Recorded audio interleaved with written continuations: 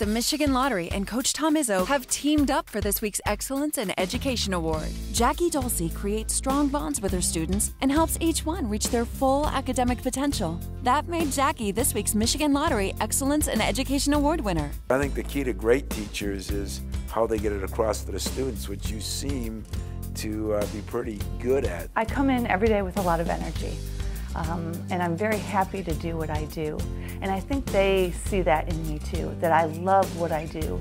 And the spending time.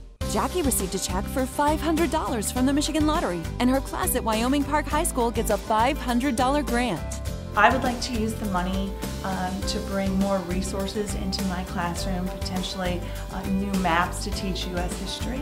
The Excellence in Education Award is sponsored by the Michigan Lottery, proud to provide more than $19.7 billion to support public education since 1972.